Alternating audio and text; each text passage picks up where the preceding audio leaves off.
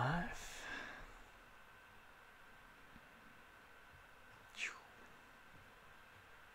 Let's check it out. And there we are. Nice.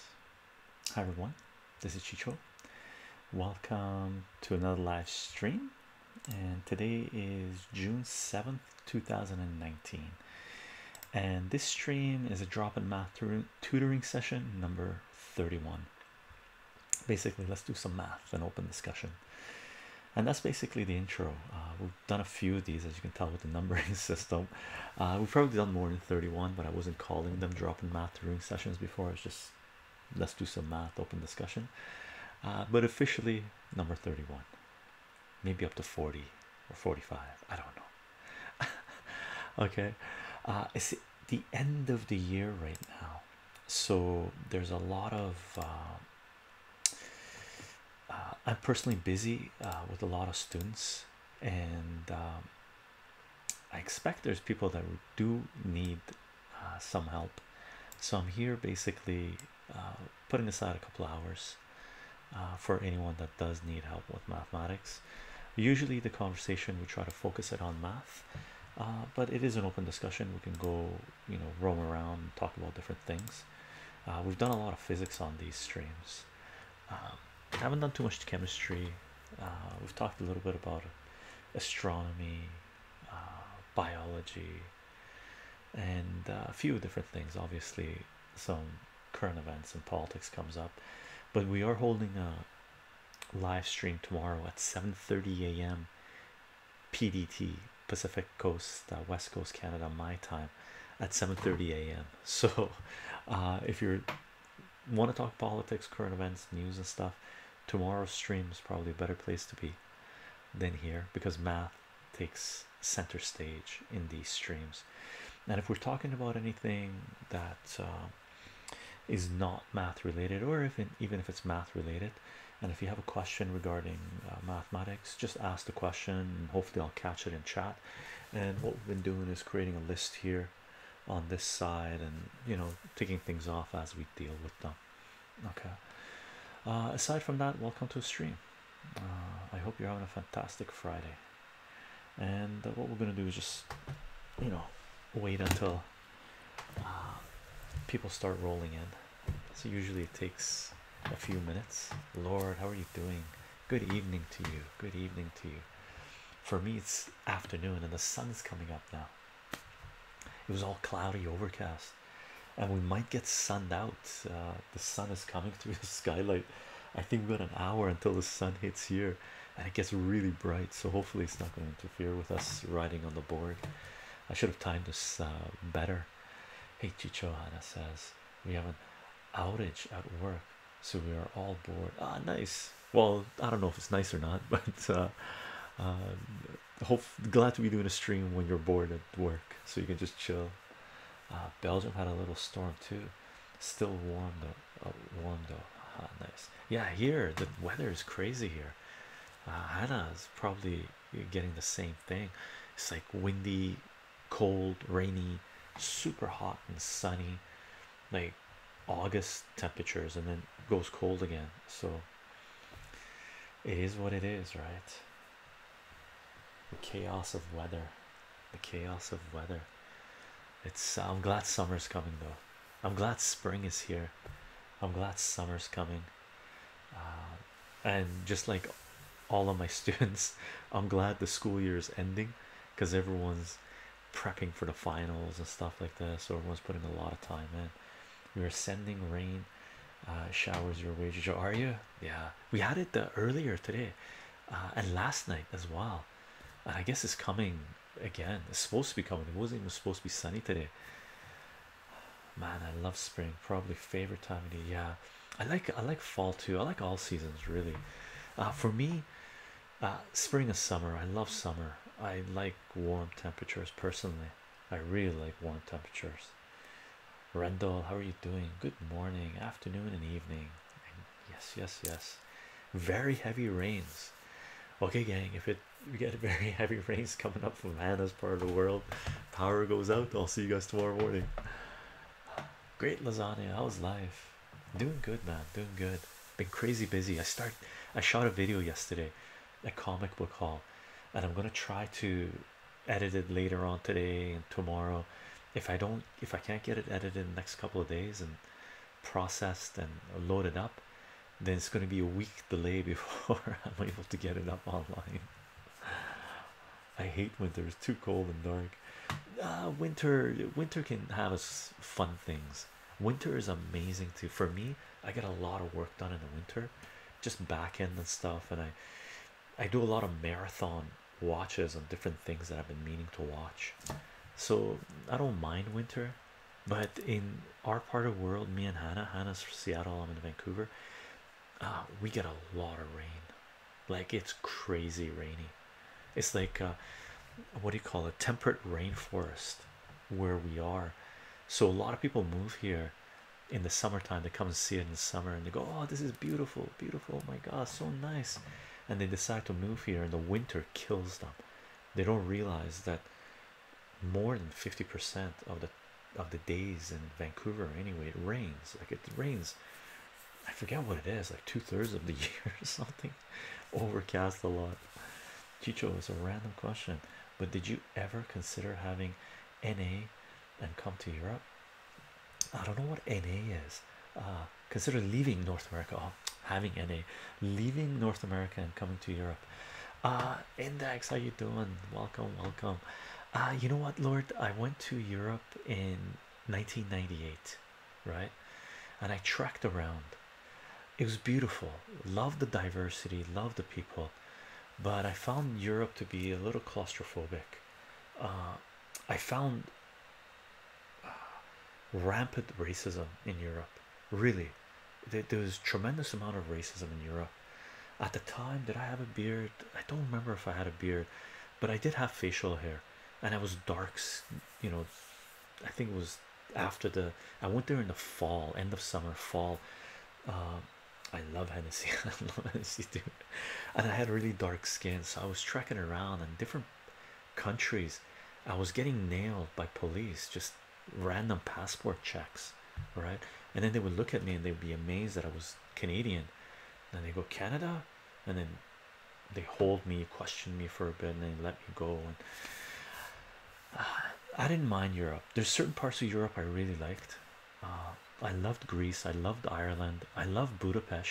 Budapest was amazing. I loved southern Spain, Alicante, and that area. Um, and I spent 2.5 months, 3 months trekking around Europe. It was fun. It was fun. I like Berlin. Berlin was fun. Just a little raw. It was good. I love all seasons. I'm from Sweden. Yeah, Sweden. Swedish winters must be hard, hard, hard. Yeah, I can't deny the fact that racism still is very active in Europe. For example, the N word is still very acceptable here, really. For example, at least in my area of Europe. Wow, wow. Sipping Captain Jack this weekend. Nice. Captain Jack, that's a lot of sugar, I think, Hannah. That's a lot of sugar. Um, One thing I found in Europe too that I really it was the alcohol, the drinking was over the top in Europe for me. Like I've gone through periods where I drink a lot and I don't drink a lot, and right now I'm not drinking very much.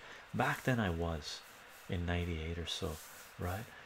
But I found it crazy that beer, wine, spirits not so much, but beer and wine were daily activities of a lot of people. So I found a huge chunk of Europe to be functioning alcoholics, and that to me was just exhausting. Even though I had amazing times doing partying and drinking with friends and stuff. So alcohol was insane. What's on tap this weekend for you, Chicho? Any hikes? I'm busy with my students, man. I'm gonna be this weekend, like last couple of weeks, 3 weeks or so. It's been mainly 4 weeks or so. It's been mainly focused on dealing with students, doing these live streams. I haven't done too many videos where I'm shooting and editing. because I've been crazy busy. But this weekend is just work for me. For the next week, couple of weeks, it's just work, which is basically I'm gonna do editing. I'm gonna work with my students and do some back end stuff. Yeah, we love our alcohol. Even I do. I guess it's part of our culture. Beer for sure. Living in Belgium, yeah, so much beer. Racist stuff in EU at the moment seems very bad. You're right. Even back then, for me, it was insane. Like there was racism that you would have encountered in North America or Canada, my part of the world, like 20 years before, and I was encountering again like in 98 in Europe. I was like, wow. We even have something called aperitif, aperitif, which pretty much means drinking alcohol before. Aperitif, I think they call it in French, no? And most traditional households in Belgium do this. Yeah, I don't mind a little bit and stuff. It's the excessive beer drinking, and I took part in that. Like I went to Ireland, and I loved Ireland, but Irish food at the time was so heavy. Same with Czech. Like I went to Prague, and like the food was so heavy that I found myself drinking so I wouldn't have to eat. Masco Raven, how are you doing? Aperitif, yeah.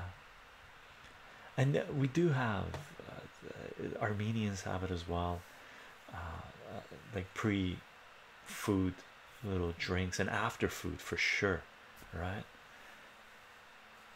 People don't even notice regarding the racist stuff. Yeah, you notice when you're coming outside of from outside of Europe, if especially from where I am. Not that there isn't racism in Canada, there's tremendous amount of racism in Canada, right? I've encountered it huge. I've been in fights because of it in my younger days, right? But in Europe, it was cultural. It wasn't, it was within the society. It wasn't a random anomaly racist person you met. It was a core identity of some of the areas I was in. It was very weird. People hate others because they have different color skin. Sad, very sad. Or different religion, or different eye color, or different anything, right? And I think that's one of the reasons. I mean, if you think about it, Europe has started two world wars, right? Like crazy. And in Europe, there are countries that are very small, so they have to fight off invasions, and there's a lot of history in Europe, and a lot of violent history in Europe. Also, every Friday, all students and working class people go to cafes and bars, clubs to drink. Yeah, here is the same. I don't know if it's everyone. One of the things in Canada, alcohol is pretty expensive here. So students, there's a lot of binge drinking in Canada, like tremendous amount of binge drinking in Canada, as there I found there was in Europe as well. And I've participated in that, but after a certain point, you just get exhausted, and it's very bad for your health, right? Lucky for me, I'm in part of the world where cannabis was accepted. So cannabis consumption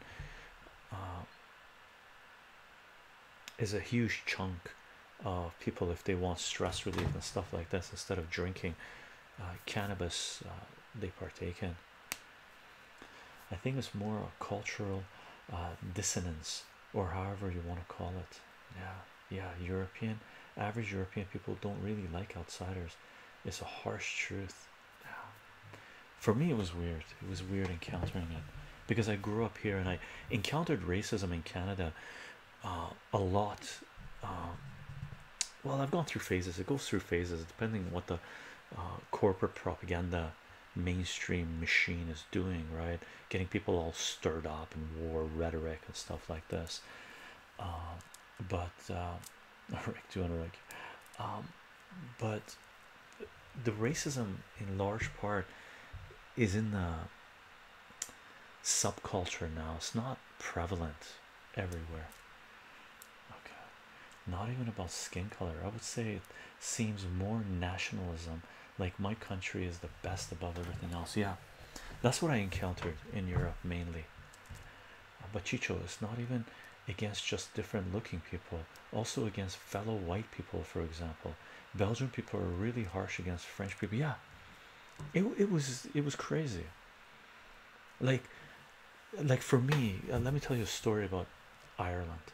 Right, I was in Belfast. I made an intention to go to. There's a video I plan on making as an intro. By the way, if anybody has any math questions, um, please post it and we'll do math. But because I've been teaching a lot of mathematics, just reviewing, cramming, I don't have anything planned out to do.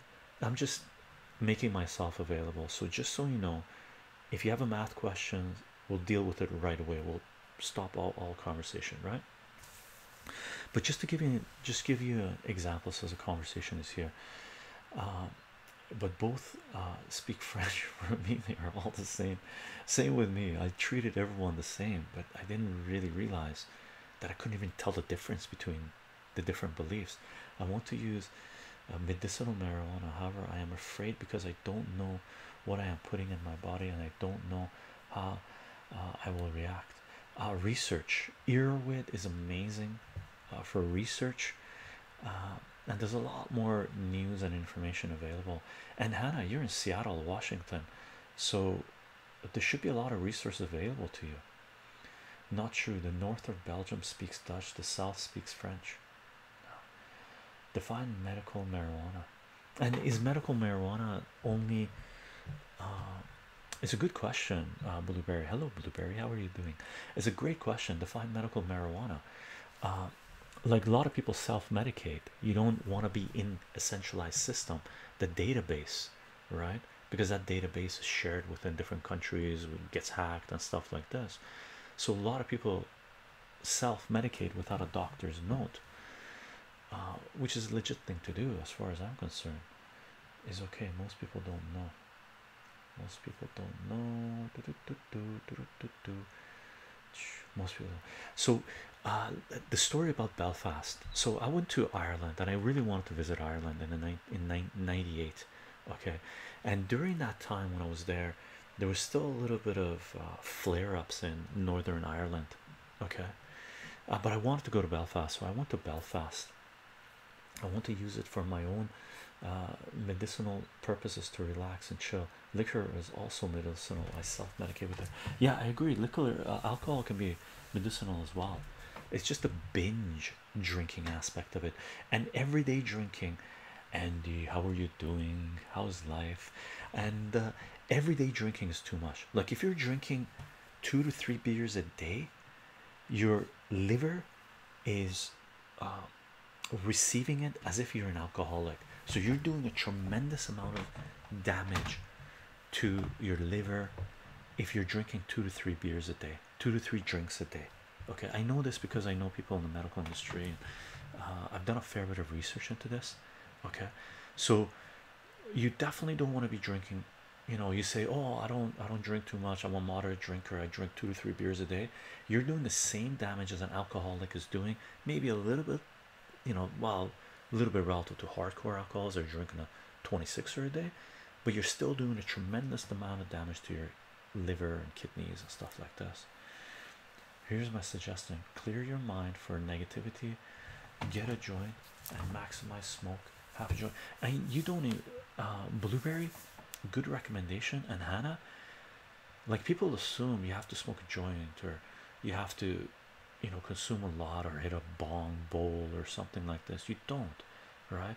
You could use CBD oil, you could use stuff that's not THC. You could just take one vap pull, right, or one puff. Okay, I only drink 1 to 2 a week, only 2 to 3 drinks max. Good. I binge once a month, some months I take off. Good. Well, the binge North America, the teenage binge drinking is insane, and youth 20s. Good for me. I don't drink. Yeah, very good. You're saving your internals, but in the long run it's better not to. unless you, I can't say it because you can use it for relaxing, right? Stress is number one killer in the world, number one cause of cancer and destructive behavior and stuff. So it's okay to relieve your stress with certain foods and drinks, right? So you have to balance. Personally, I am in personally a very stressed, anxious person, also a very bad sleeper. Medical marijuana really helped me with that. More dead people because alcohol, as with other drugs together. Yeah, alcohol is crazy, very destructive. I binge drink beer all the time, mainly because beer is 3.2% alcohol here. Where is that? Utah? I'm assuming US. In Canada, beer is between rounding up between 5 to 6.5, 7%. Okay, 4.5. Let's say 4.5 to 7.5%. In Canada, we in general, in back in the day, we used to call American beer piss water, right? You could, like, Canadian drinkers could drink American drinkers under the table. Really, I've done it multiple times, right? Because Canadian beer is stronger percentage, right? And whenever you drank American beer, you just keep on drinking, nothing would happen. For the first time ever, I'm experiencing being flat broke. It sucks, yeah. However, Blueberry, if you're flat broke, adjust your spending habits. I've gone through multiple phases of being flat broke. Right now, I'm on the boundary. Right, really, right now, right? I owe someone a little bit of money that I need to pay back. Okay, so that's what I'm working on, paying them back. Not much, right? I don't like to be in debt, but I'm pretty much flat broke right now. But since I've gone through multiple phases of being flat broke and having being very very flush, like really, I go through waves of it, right? Um, over the years, I've adjusted my spending habit and I've learned how to do things that bring me a tremendous amount of joy when I don't have money. Okay, walks, reading some of my comic book collection, writing, creating content, uh, getting in touch with some old friends, catching up on news, binge watching uh, TV shows or movies I've been meaning to do, just going fruit picking and going to swimming in the summer, lake jumping and stuff like this. How many more years until it's federally illegal? Ah, good question. I want to buy at the grocery store. Anna, you're in Washington. You should be able to buy at designated places, but federal government, United States, I don't know. Canada federally is legal now, so in Canada we're good to go. Bud Light is piss water. Piss water. 2.3.2 beers special, specifically a Utah thing. In most states it's like 5 or 6%. Okay, okay. Beer in Germany, I better don't say anything about it. Yeah, German beers, there's amazing beers in Europe. Yo, Dante, how's life? How you doing? Welcome, welcome. What are we talking? We're talking about drinking on a math stream. The beach is free. The beach is free. I spent, Anna and Blueberry, I have spent many, many, many, many hours on the beach reading, writing, note taking, organizing. I do a lot of work at the beach. I tell people that's one of my office locations. Index chycho, I'm living in Washington DC, working for the government for the summer. I know, but my internet at my apartment isn't great, so I'm not sure how much I'll be able to watch your stream for the next few months. No worries, Index. Thanks for heads up. Okay, I just wanted to say hi and let you know I'm still around. Okay, thank you very much for the heads up, Index. I hope you enjoyed Washington DC, and I hope you don't get in trouble working for the government, right? There's some, I'm guessing there's some really really nasty people in that area, right? So I hope you enjoy your stay there and get a lot of experience and build up your connections, and no worries about being able to pop in or not.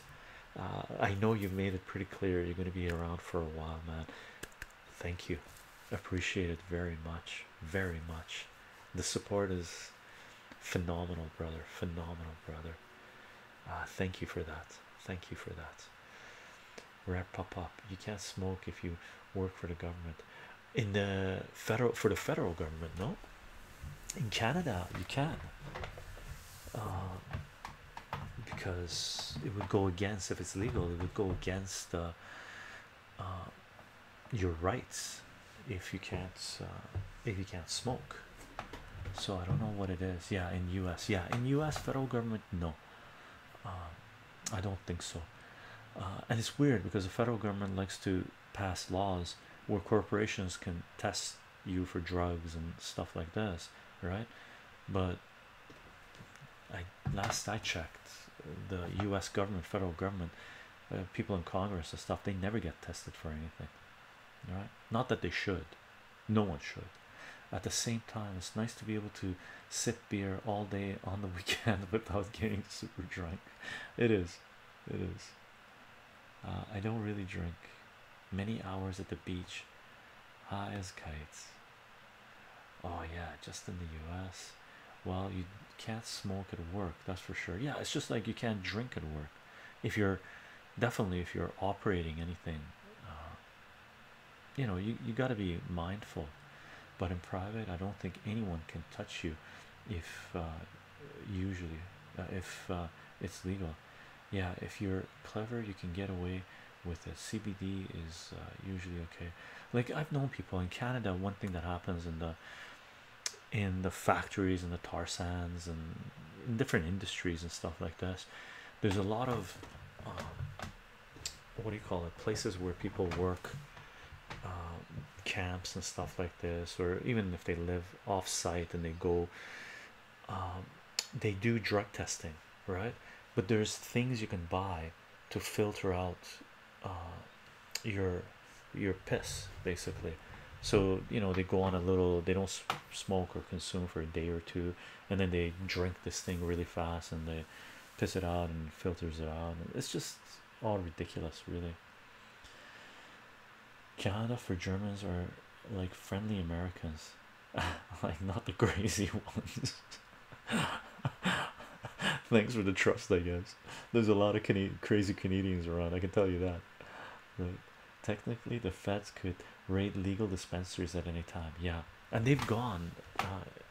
Utah, you're correct, and they're going after people who are doing things that are legal in the state that they're in, but federally they're illegal. And one of the things they're doing, they're going after people that are politically active, right?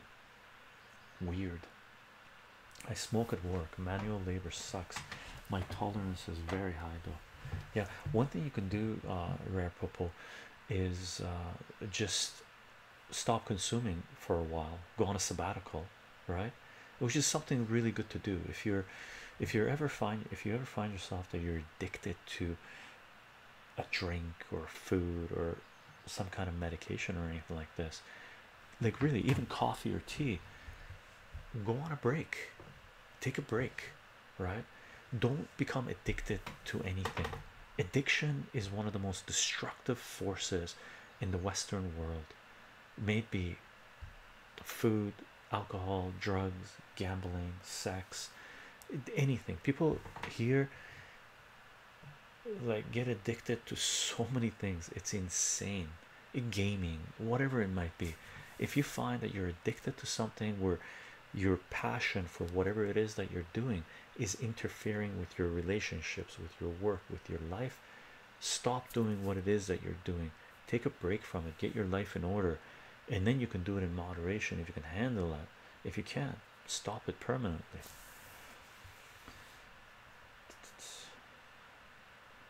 The labors, a lot of the biggest white nationalist names are from Canada. Are they? I didn't know that. Chycho, can one smoke too much medicinal marijuana? I like calling it cannabis, Hannah, because marijuana, I found this out a while ago, but marijuana was a derogatory term that the federal US federal government, FBI, I believe, or I believe it was the FBI that came up with, or at the time, whatever it was called, I think it was the FBI, that they came up with to make people think that marijuana was something different than cannabis, because cannabis, everyone knew what it was, hemp and cannabis and stuff like that, so they needed to name it something to make people be okay with criminalizing it. This is just crazy wordplay, right? The war of words. um, in terms of, can you consume too much cannabis? It'll never kill you, okay? uh, the level that kills you is basically lack of oxygen. Like you're consuming too much burnt matter, so you die because you're not breathing, right? But I've seen people that have consumed cannabis where it was too much for them and they need to sit down in a corner, or they get a little sick and they vomit, right? So everyone to their own means, right? To their own tolerance, right? Some people are allergic to strawberries. If they eat a strawberry, they die. Some people can sit down and eat a bowl of strawberries, right? If you find out a certain food does not agree with you, don't consume it. It's not good for you. Your body's saying no, period. So Canada definitely has crazies. Canada definitely has crazies, 100%. I've come across a few of them myself. True, I stop a few times a year when I travel with family. Good, good. I take tolerance sprays from alcohol and coffee from time to time. If you use it every day, it begins to lose its effect unless you keep taking more and more. Yeah, which is part of the problem with many things. Addiction can be very complicated, but you're right. Yeah, addiction is complicated, very complicated. Um, there's multiple causes for addiction. Trauma is one of the main uh, or reasons why people get addicted to different things, and stress is one reason, and whatnot.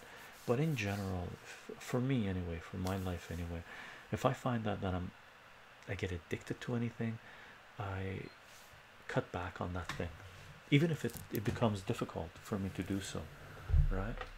Even if it becomes difficult for me to do so. Okay, I'm gonna stand, stretch a little instead of sitting on the stool, right?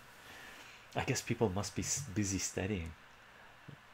It's weird because my students are in panic mode. Some of them, some new students have gotten where we're trying to get them to a reasonable mark or a passing grade, where we're doing a lot of work trying to get them to that level, right? So that's what I'm doing right now with mathematics. So I'm assuming right now we got no one on the stream which is desperate to do some cram sessions for their math, right? Which is funny, which is funny, which is like for my students, next week the final exams start in 2 weeks and 3 weeks. So in the next 3 weeks they have a lot of exams, right? That's crazy. I'm ready for math. Me too. I could teach some stuff, but depends what you guys, if there's any questions. If there isn't, we could do something. What should we do? What have I been doing with my students? Find the minimum value of this. That guy. We could mask over Raymond. Sure, let's do a quadratic. Quadratic is one of the main ones, right? So we got this: x squared plus 2x plus 2x minus 4, right? Plus 2x minus 4, and f of x. And if we're talking about minimum, this is a quadratic, is a parabola, so this thing opens up because the number in front here is positive 1, right? So the parabola looks like this. This is going to have x-intercepts for sure, so it'll look like this, something like that, right? So minimum means we want to find the lowest point, basically the vertex of the parabola. So you got to complete the square to this. You got to make sure the x squared is by its x squared is a 1 in front only, and it is. So all you got to do is just take this guy, divide it by 2, you get 1, square this thing, you get 1. and then you sub that back inside the brackets, right? So you're going to get x squared plus 2x plus 1 minus 1 minus 4. Grab this 2 and keep bring it out, becomes minus 1. So this factored is that guy. Two numbers that multiply to give you 1, add to give you 2, 1 and 1. So this becomes x plus 1 squared minus 5. So the minimum is negative 5, right? So the vertex of this thing would be 1 and negative 1 and negative 5. So we're actually on this side, right? The y-intercept is negative 4, and that was 1, negative 1 and negative 5. This was 0 and negative 4, and the axis of symmetry is this doohickey, so you go one more over. So this would be negative 2 and negative 4, and you can graph your parabola, and it goes like this. So the minimum is negative 5, right? Like this is Speedy Gonzalez style. This is grade 11 mathematics in my part of the world. Which equation mirrors the female menstruation cycle? I think you made a video, but it's been a few years since I have watched this. I don't know what the equation is, but we can draw it. Ah, you're a mathematics teacher. I'm a math tutor, right? I guess I teach. You can call it teaching, but I don't. I think the word teacher has means you're certified to be teaching in a centralized institution. Is educator the problem? I don't know. I teach mathematics. I teach mathematics. The female menstrual cycle. Let's do chycho female menstrual cycle. Let me find you the video that Hannah is referring to. It's a great video. I love it. Chycho menstrual cycle video.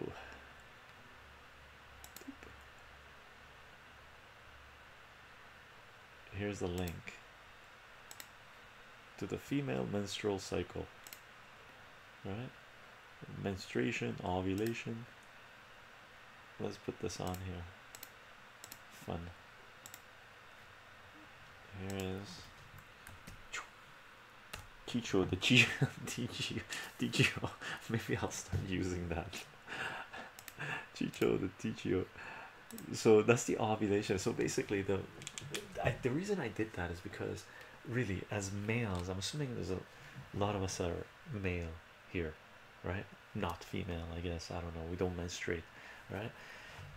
One thing I highly recommend: have an appreciation for what women, females go through. Okay, for me, I really didn't have an appreciation for this, and I mentioned this in this video that I linked, right? For me, I really didn't have an appreciation for this until I graphically, it was like, wow, right? Or thinking about it in the lens of mathematics, where you see a cycle going through, right? So basically, the graph is this, right?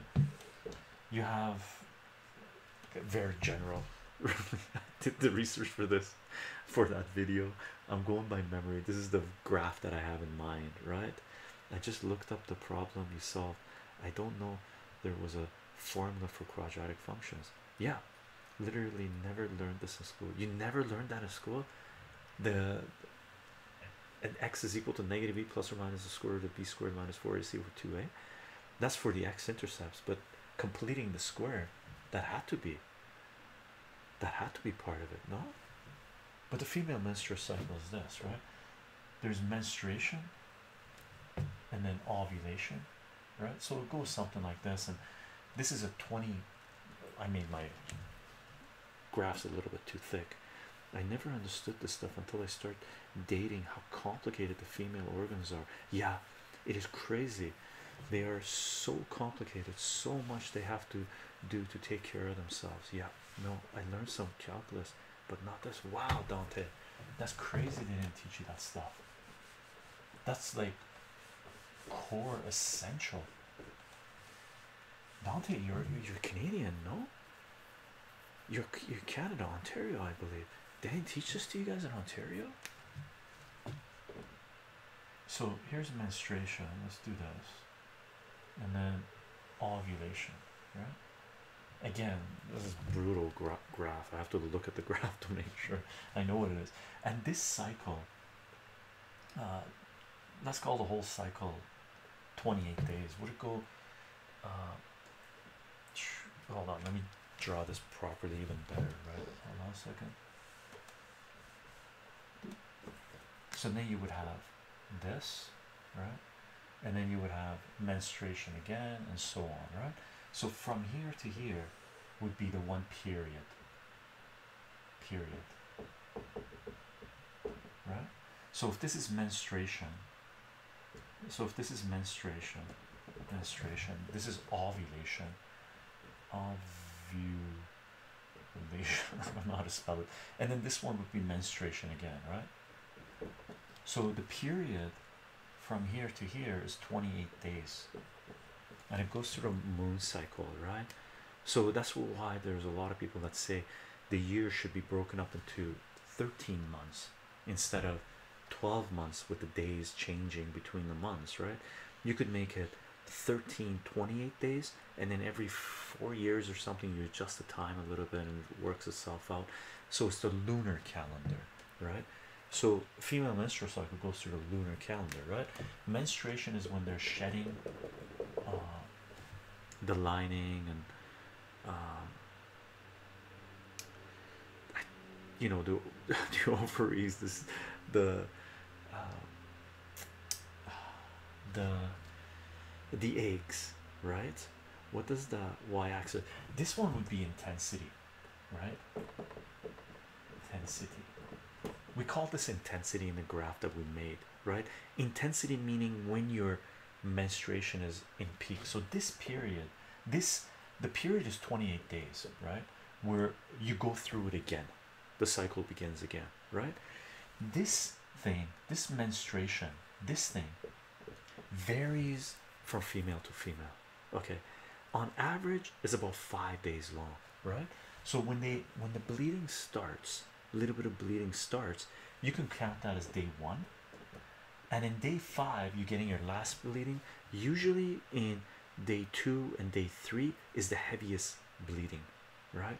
And again, I'm a guy, I just know this because for the graph and girlfriends, female friends that I've had, and I've made it uh, I sort of spent a little bit of time to really appreciate what it is that they are going through, because as males we don't go through this, and there's chemicals being released in their bodies, right? Hardcore. And ovulation, this is when the eggs are forming and it's going through the whole thing, going through tubes and coming out and in the lining. It's like, really, I don't know the terminology, I just know this is where they're making it, this is when they're shedding it, right? If you want to think about it, some people actually calculate this. What is that? The semi semantic scholar. Oh, I'm not gonna link, I'm not gonna click on that Dante, just because it's a PDF. I don't want it to lock up anything. Sometimes PDF lock things up. Okay, so this is intensity. So in day 2 and 3 you would have the most bleeding, right? And there's cramps, and like literally there's so many chemicals going through their bodies. And there's a lot of women that have iron deficiency because they're bleeding, right? So there's a lot of women that take iron pills to get their irons back up again and stuff like this. So there's huge things going on.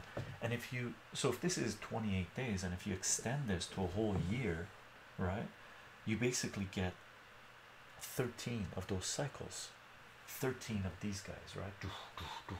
Back to back, right? So you basically see this and one is menstruation, one is ovulation, right? So this would be one, and then so you get 28 13 periods in a year, right? So 13 times in a year there's serious release, chemicals being released, they have to deal with things. Heavy. They made a model for the menstrual cycle. There's a model, there's actually a function for the menstrual cycle. I gotta click on that PDF. I'm gonna click on it. If we lose the stream, gang, I'm gonna come back right away. Okay, let's see what we get. A mathematical model for the human menstrual cycle. Ah, sweet.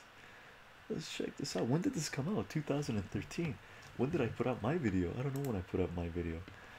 I forget when I put up my video. Where's my, when did we put up my video? Boop.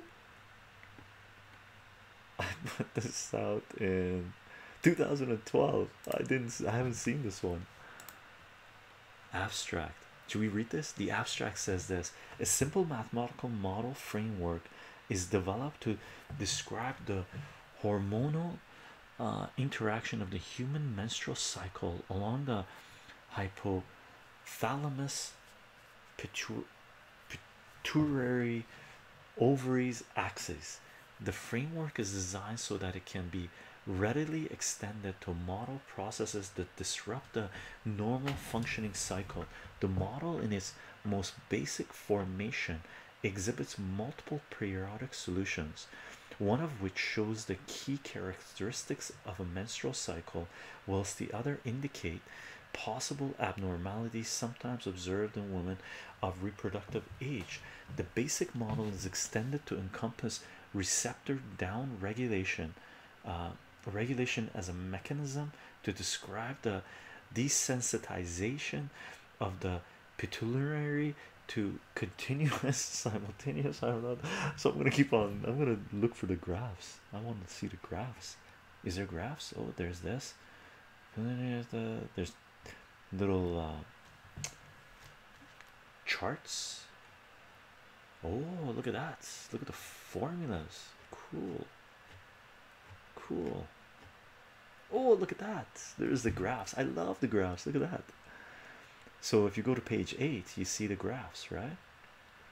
That's cool. 128 days. There's 2 cycles. So they graphed it LH E2. So we'd have to find out what the axes are they're talking about.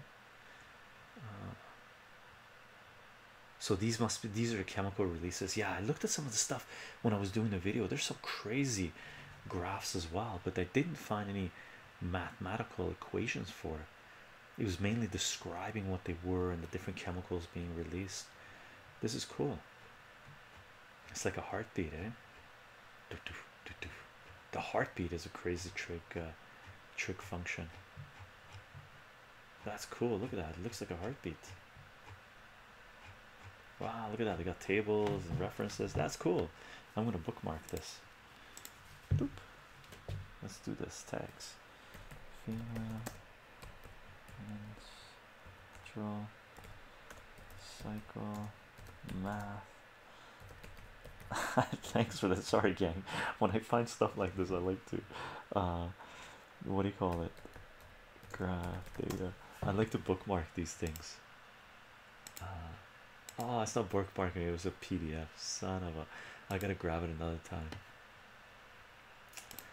My bookmark thing, Dingo doesn't Diggy, whatever it is, the Jingo doesn't do it. Okay. Samuel, I don't know what that word means, brother. I never understood this until I started dating.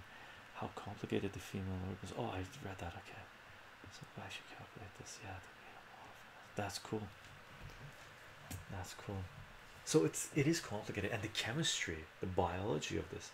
Like I've seen graphs of this when I was doing this stuff, and I embedded some of those graphs in that video, where there's different color tones for the different chemicals being released and stuff, and there's pain associated with this as well, right? So every 28 days, some women don't go through it, some do, right? Where the pain, the bloating, and the exhaustion, it's just the headaches. It's pretty intense, man. I don't think as males we really fully appreciate what women go through, which is our loss, really, because we don't have as deep a connection with our bodies as women do to a certain degree, right?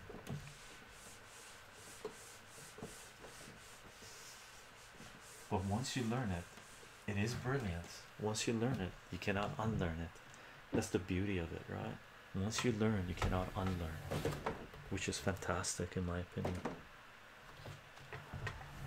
really learn it, right? You can make it a part of your life and incorporate it into your life for good, right?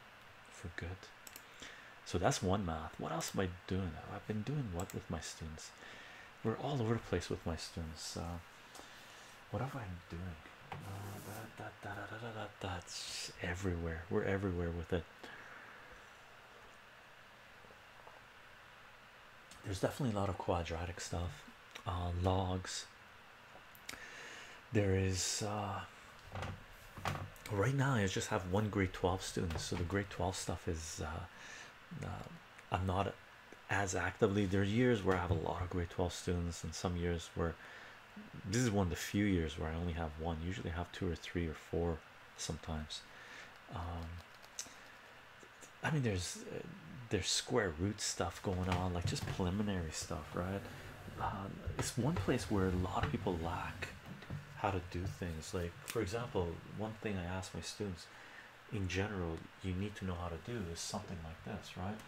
27 to the power of negative 2 over 3, right? I ask people how to do this. Majority of people have no idea how to do this, right? Even though they teach this in grade 9, grade 10, heavy, right? And the solution to this is basically you have to appreciate that a radical, right, whatever the number is on the radical, that's equivalent to writing whatever this is, and this goes in the denominator in the power, right? So radicals are really powers, but the denominator of the power. So all you can do is bring this to the radical and go cube root of 27 to the power of negative 2. Cube root of 27 is just 3, right? You're looking for triplets, so you go 3 times 9, 3 times 3. So 3 threes can come out of that thing as 1 3, because the number here basically means as many clones as you have of this, you can bring them out as one thing. So this thing basically comes out as 3 and its power of negative 2. Negative power, it does things. Anything to the power does things to this base number. It doesn't directly interact with it. So negative power, what it implies, you flip the base number. So this becomes 1 over 3 squared, which is equal to 1 over 9, right? So there's some of the stuff I do with students just to give them refreshers, remind them of how to do these things. Pretty important, really important, really. And these are just exponential and radical. And one of the things you get from radicals, the function anyway, for people, if you got f of x is equal to x squared, right? That's a parabola, right? That looks like this, right? Okay. And the radical functions basically we get by taking the inverse of the switch x with y. So if we take a function like this and say, hey, what's this function going to look like if we flip it over to the line y equals x?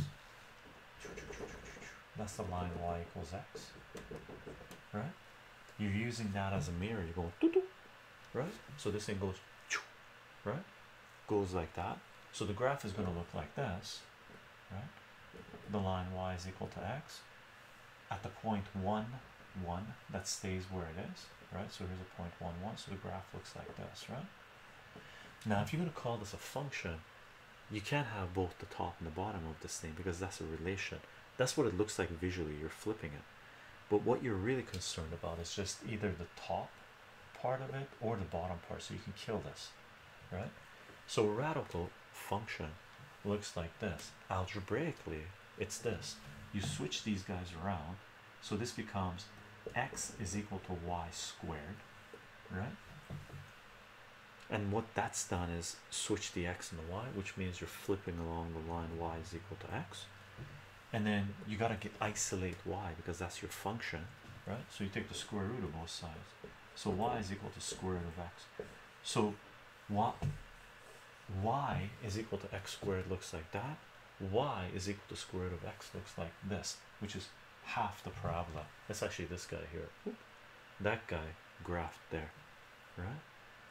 So that's what a radical is related to the exponent to a certain degree, right? To the power. Okay. But the first thing they do, they don't teach you this in grade 8, 9, 10, right? They teach it to you in grade 11, but you've already dealt a lot with the radicals, right? So anything to the power, here, let's do a large one. Let's say you're going to take the fifth power or fifth root of 64 x to the power of 6, y to the power of 7, z to the power of 10 over the fifth root. Okay, let's make this 9 w5 q7, right? So you can break down 64 here. Let's do this up here.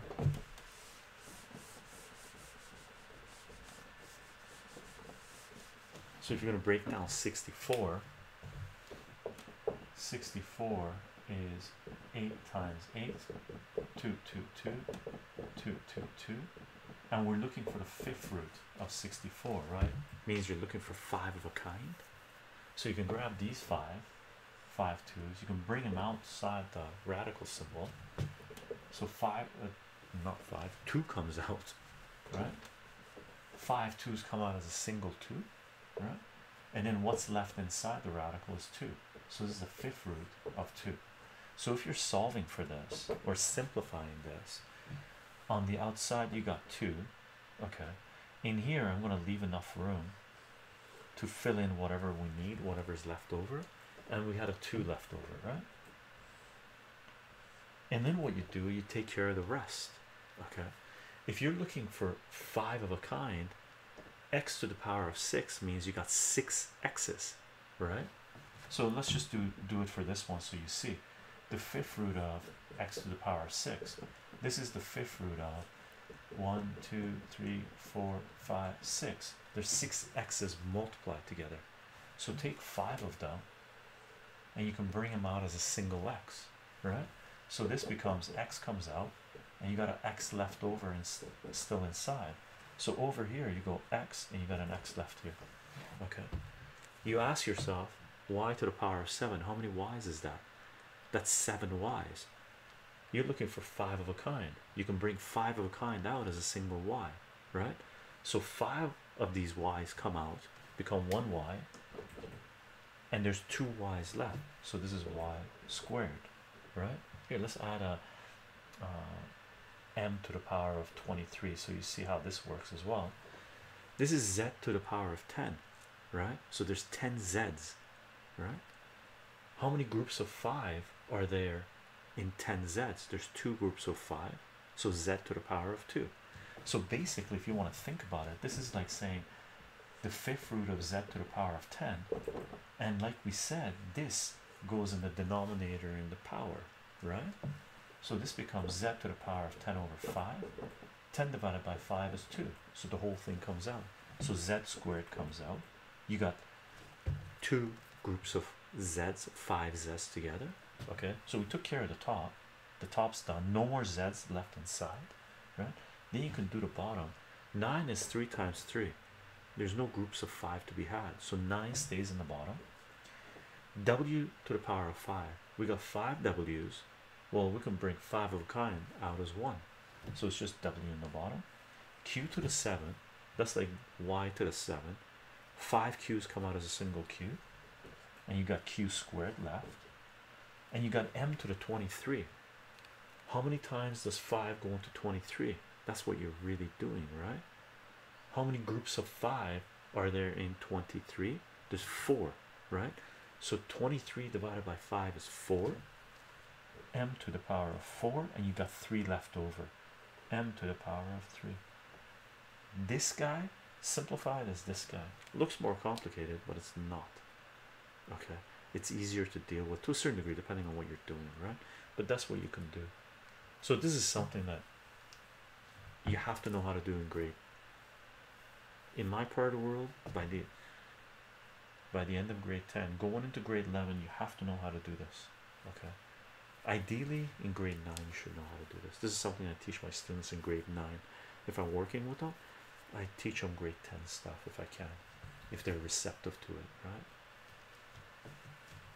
Fine. What else? Let's do let's do,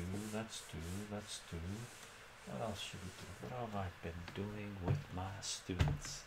What I've been doing with my students. Let me take a little bit of tahini, spoonful of tahini. Okay, fun.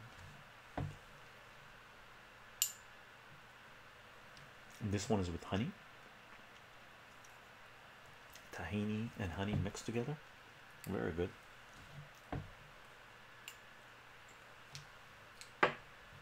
Power food.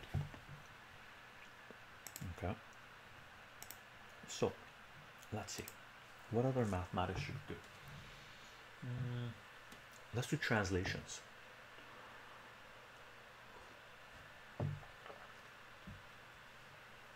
Here's something I'm going to show you if you're dealing with translating functions.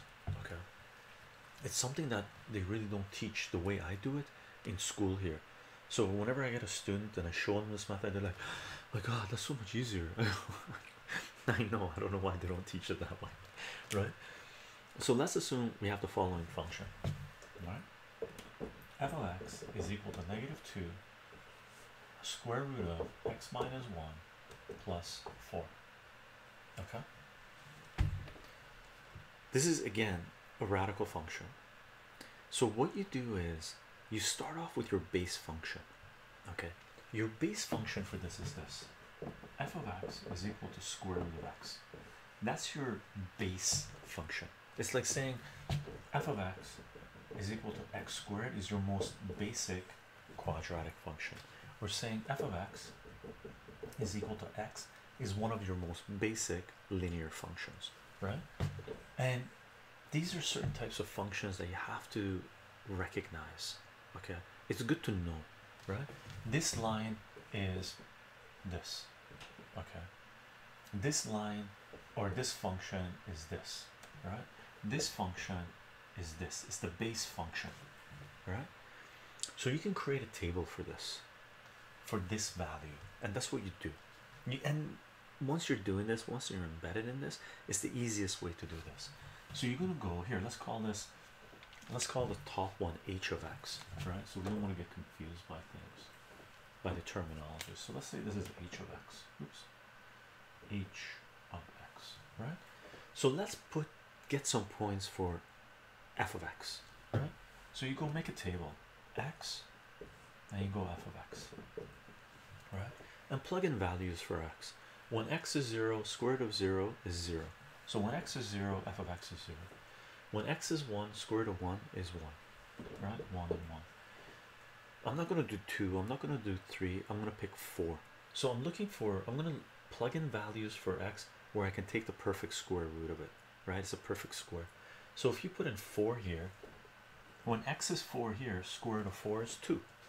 It's plus or minus 2, but because we're talking about it as a function, we're not gonna we're not looking for the bottom guys, right? So basically what we're doing is graphing this thing, right? We're going plug in x is equal to 0, we get y is equal to 0. Plugging in x is equal to 1, we get y is equal to positive or negative 1. Square root of 1 is plus or minus 1, right? So we also get this where this is 1 and that's negative 1. But because we gave this notation f of x, it means it's a function. So vertical line test has to apply. So we arbitrarily decide to keep the positive aspect of it. Okay. If we wanted to keep the negative, we would have made this negative. Okay. And then I plug in 4 and you get 2. Right? So that's all we're doing. We're finding points on this graph. Okay. We'll do one more. 9 square root of 9 is 3. That's good enough for now. Okay. Now, if they ask you, so the question is this. Here, let me erase these guys so you don't get confused. So the question is this: if they ask you to graph this thing, start off with this, okay? And then what you're gonna do is you're gonna do what this equation, this function is telling you to do to this, because this is derived from this. Okay, this number here means multiply the f of x by that number. So you take these guys and multiply by -2, all of these, so you get 0 negative 2, negative 4, negative 6. This number here means it's the opposite, is x minus 1. So it's not subtracting 1 from the x's, it's the whatever you do to the x's in the function, you do the opposite in the table. So you're actually adding 1 to this. So plus 1 to all of these. 1, 2, 5, 10. Okay. This one is affecting the y, and it means add 4 to these guys. So this becomes plus 4, so that becomes 4, 2, 0, negative 2.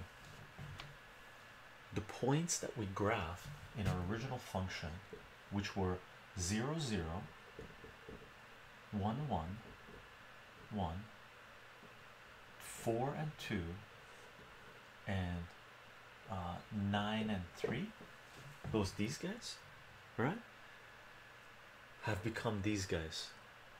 So all we're going to do is just plot these points and graph it. Okay, so let's do it. 1 and 4. So 1, 1, 2, 3, 4. 2 and 2. 2 and 2.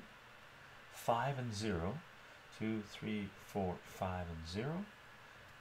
10 and negative 2. 1, 2, 3, 4, 5, 6, 7, 8, 9, 10 and negative 2.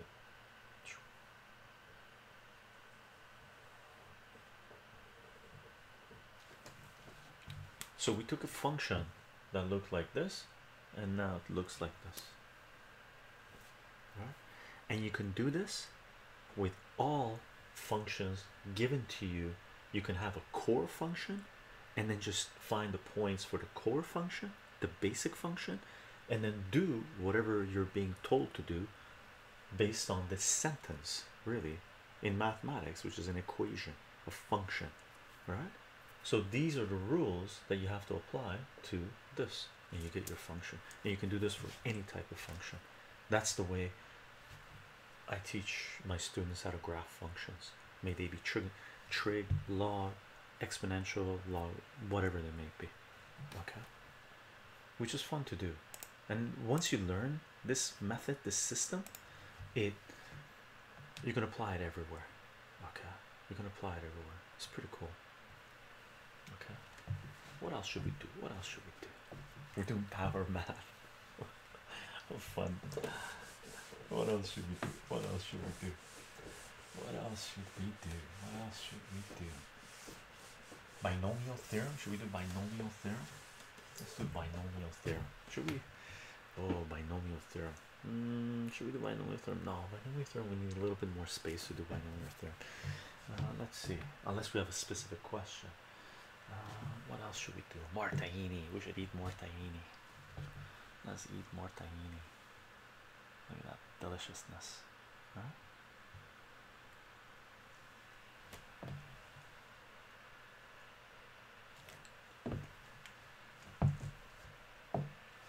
This is amazing.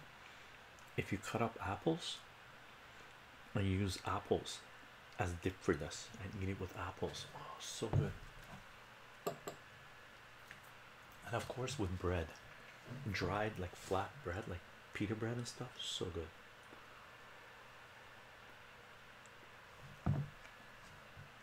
And kick it back with water.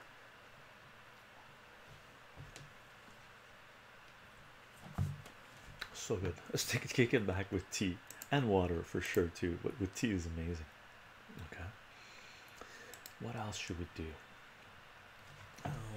What else have I been covering a lot of?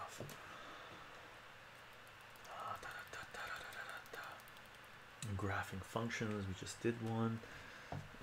Solving, we can do synthetic division. Should we do synthetic division? Sure. Let's find the x-intercepts for a polynomial function. Or should we graph a radical? Let's graph a radical function. Okay, let's assume you have this. F of x is equal to x plus 1 over x squared plus 4x plus 3. Okay, there's a certain process you have to go through to be able to graph these things. Okay, first thing you do, you find your restrictions. So you're going to go restrictions, and I always do it on the side. Restrictions in mathematics, the only true real restriction we have, we can't divide by 0. So you take the denominator and you say the denominator can't equal 0. So you're going to go x squared plus 4x plus 3 cannot equal 0, and you factor this thing. Cannot equal 0. X plus 3 plus 1.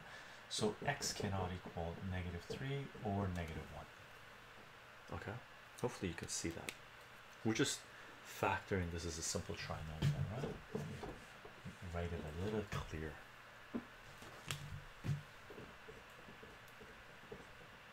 X plus 3 plus 1 cannot equal 0, right? Two numbers that multiply to give you 3, add to give you 4, right? Multiply to give you 3, add to give you 4. So x cannot equal -3 and -1. And then when you've done this, you found your restrictions, like literally these are your restrictions. Whatever happens to this function, x cannot equal -3 or -1, because in the original statement that would make the denominator 0, and we can't divide by 0. And then what you do, so step number 1 is find your restrictions. Step number 2 is factor the original polynomial. So this becomes x plus 1 over x plus 3 x plus 1. Okay, the next step is reduce. So if you're reducing this, x plus 1 kills x plus 1. So this becomes 1 over x plus 3. Okay. If you end up killing anything, if it reduces, then what you ended up reducing becomes a hole in the function, in the graph. Okay. So this guy here, this -1, is really a hole at x is equal to -1. Now, if you're graphing this on a Cartesian coordinate system, let's put it here. Okay. And as soon as you find your hole, what you need to do is start putting your restrictions on the graph so you know what things are going to start looking like, right? So if anything cancels, it's a hole. And what it means is there's a point on the graph where you can't have an x or a y. Speaking too fast.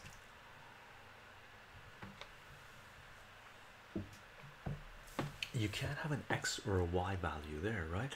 So we found the x, but we need to find the y, and this is our reduced function now, right? So you need to find the y associated with this x. So all you're going to do is find f of -1. So you plug in -1 for x, so this becomes 1 over -1 plus 3. So the y, f of -1, f of -1 is 1 over 4. So at x is equal to -1, y is equal to 4. This is a coordinate system, -1 and a quarter. You have a hole. So here's -1. Let's say that's -1, and here's -1 here. So here we have a hole. The function comes up to that point and leaves that point, but cannot be that point. Okay. Now, once we found the hole, now we look back at our restrictions. We got to find our vertical asymptotes. So vertical asymptotes. Now, vertical asymptotes are any x's that haven't become holes, that haven't killed each other. And we got x cannot equal -3.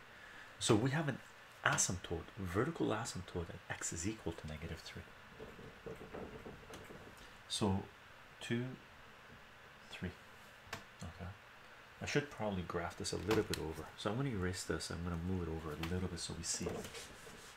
We get a better representation. So let's bring this over. So we had -1 and -1, and we had a hole here, -1 and a quarter. Here's -2, here's -3, and we have an asymptote here, vertical asymptote.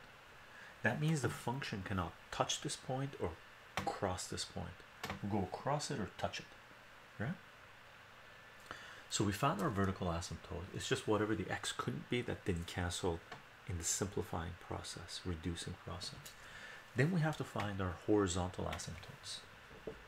Horizontal asymptotes. Okay. Now there's a rule to find your horizontal asymptotes. I'm just going to write it here. Horizontal asymptotes is this: if you have a function f of x where you have ax to the power of n plus whatever it is divided by bx to the power of n plus whatever it is. Okay, there's three things that can happen.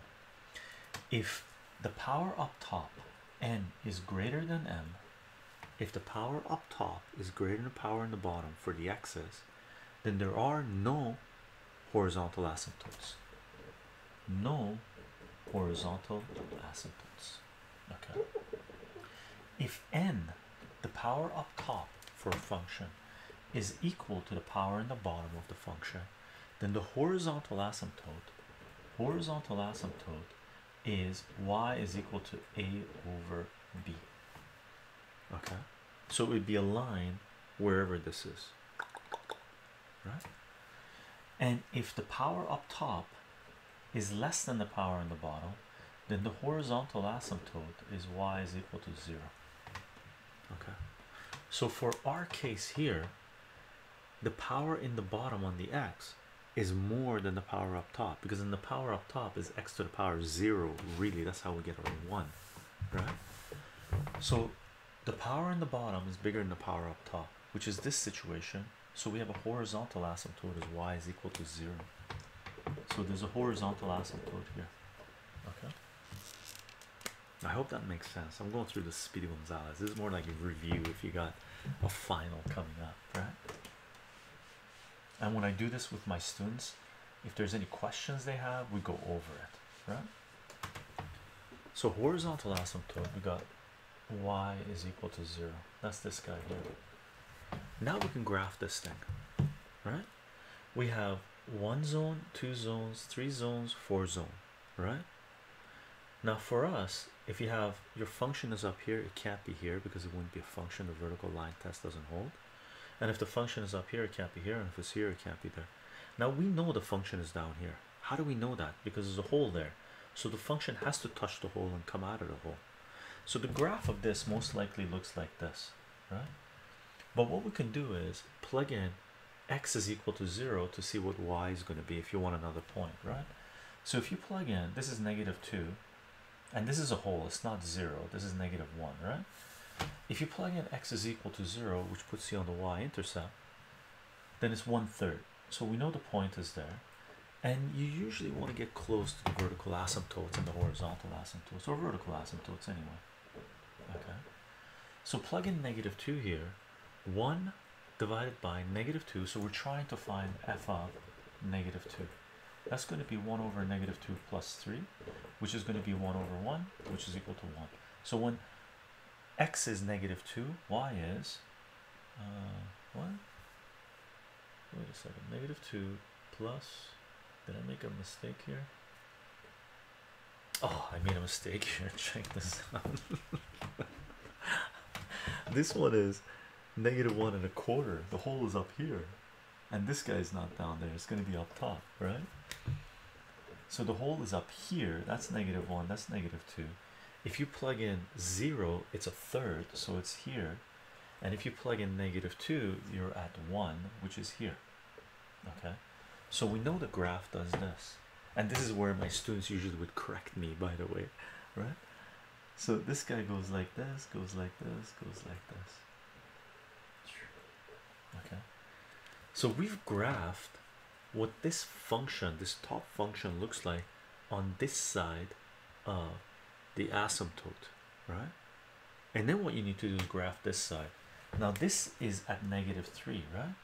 So you can plug in -4 to see if the function is up here or up here, below the x-axis or above the x-axis. So let's plug in -4. F of -4 is going to be 1 over -4 plus 3, which is going to be 1 over -1, which is -1. So when x is -4, y is -1. It's here. So we know the graph does this. Okay, and this guy is the graph of that guy, and this would be more grade 11, grade 12 in my part of the world. Okay, they're fun to do, these graphs. I actually like, really appreciate doing these things. They're they use a lot of the things that you've learned over the years to apply to a function to be able to graph it. Okay, fun to do, fun to do.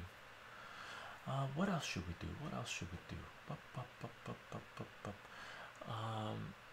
Let's graph inverse of a polynomial function where we don't know the equation of the function, but we know what it looks like, right? Let's erase this.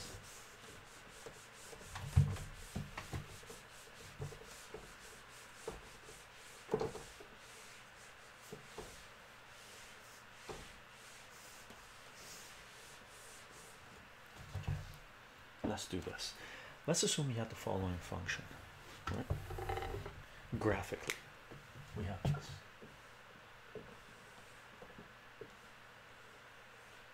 Okay. Straight up polynomial function, easy. Here, let's make it. Yeah, let's take it up a notch. Let's go. Let's kick it up here. Kick it up a little bit. Let's assume it goes up like this. Okay, let's put this at -1. Let's put this at 1. Okay, and these points here are your x-intercept for this function. Now we don't know what the graph of this function looks like, right? Or what the equation of this function is right now, because I haven't given you any points on this. Right? Let's call this f of x. What if I said I want you to graph the following function? I want you to graph h of x, where h of x is 1 over f of x. Okay, that's what we want to graph. Now what that means is you're taking a reciprocal function, flipping it, and what you have to appreciate is f of x is really your y. So this is your graphing f of x versus x, right? So your x positions are the same, but your y positions change, y values change. So if we graph this thing, let's draw another thing. Let's draw a graph which mirrors this thing. So if this is your y value, right, the function, this is where y is equal to 0, right? And if we take h of x is equal to 1 over f of x, wherever f of x is 0, because this is f of x is 0, f of x is 1, f of x is 2, f of x is -1, right? Wherever f of x is 0, if you go 1 over 0, we get an asymptote, vertical asymptote. So at this point we have a vertical asymptote. At this point we have a vertical asymptote. At this point we have a vertical asymptote. At this point we have a vertical asymptote. And at that point we have a vertical asymptote. Okay. As for the horizontal asymptote, the same rule applies as before. The power up top is less than the power in the bottom, right? The power up top is 1, the bottom is, this is at least, minimum, at least x to the power of 1, 2, 3, 4, 5, right? So the power in the bottom is bigger than the power up top, so you got a horizontal asymptote as y is equal to 0. Right? Now there's one other point, one other type of point you have to put on here. Wherever y is 1, wherever y is 1, here and here and here and here and here and here, so wherever y is 1 or -1, the point stays exactly where it is in the flip version, because if y is 1, you flip, you put 1 over 1 is 1. If y is -1, then 1 over -1 is -1. So these are called invariant points. They don't change when you change the function around, when you generate the new function. So here, this point, let's mark these up, 1 and -1. So this point stay where they are. This point stays where it is. We got that point stays where it is. We got that point stays where it is. right? Now we can graph this thing. Asymptotes act like magnets. They push a function away. So if you have a function coming in, if you have what these guys do, if you have an asymptote and you got a function approaching it, it can't hit this function, right? Now it could do this and go down on the function, or it can go asymptotic with a function like this, right? It can't go through it, right? And it can't touch it and bounce back because it wouldn't be a function, and it can't touch it, period, right? So when you have an asymptote, when you have a function approaching it, it can do this or do this, or sometimes it comes across and does a little dip and goes back up, or goes up and comes back down. Okay, our function is pretty generic, pretty simple, and we have a horizontal function, right? So for example, if you have this vertical asymptote and you got a function approaching it, and you got another horizontal asymptote which is perpendicular to this, then you know the function is not going to go down because it can't cross this horizontal asymptote, right? So for example, we know that this point and this point are the same, so we know the function goes through that point. Now the function is not going to go up because there's an asymptote here. It's not just going to go straight vertically outward because there's an asymptote there. So these asymptotes act like magnets, right? They push it this way and they push it down. So the graph of this guy is going to look like this part of it. Okay, over here, these guys, anything on this side goes up, and anything above the one value is below the one value here, right? So for example, if you had this 2, 3, 4, if this point was the y part of it was 4, we don't know what the x part is because I haven't put any scales on it, right? If the y part was 4, then 1 over 4 would be a quarter, because we're flipping the y's, really what we're doing. Whatever the point here is x and f of x. F of x is your y. So if the original function, the y was 4, then h of x is 1 over 4. So that point, the vertex becomes a quarter. So it's over here. That's a half, that's a quarter. So it's right there. So the graph does this.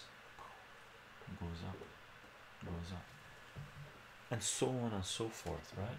Over here, the graph would do this. Wherever the x-intercept is. Over here, we didn't do anything over here. Oh, check this out. Now, the 1 value is here, but those are less than 1. Anything less than 1, you flip it, it becomes greater than 1. So the graph of that one is going to look like, so for example, let me give you a point here. Let's assume the y value was here. We don't know what the x is. I haven't given you a scale, but I have given you a scale on the y, right? So let's assume that was a half, right? Well, 1 over a half is 2, right? So this becomes 2, or negative 2, negative 2, right? So it becomes negative 2, and you know the function does this. Okay, and this guy here does this. Okay, and that guy there would do this. So we just graphed a reciprocal function for this, which is pretty cool. Which is pretty cool, right? And this applies in trig as well, right? When you got the sine versus the cosecant, or the cos versus the secant, or the tangent versus the cotangent, and whatnot.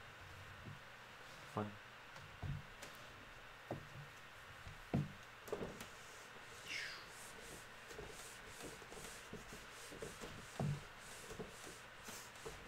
They can give you the reciprocal function and ask you to derive the original function.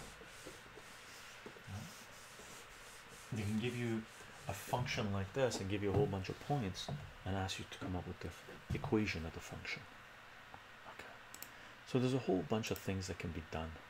Whole bunch of things that can be done. What else should we do? What else should we do? I've been talking like mad, going crazy. I like it. We got about half an hour left. What other mathematics should we do? Let me think about this for a second. What have we got going on? What have we got going on?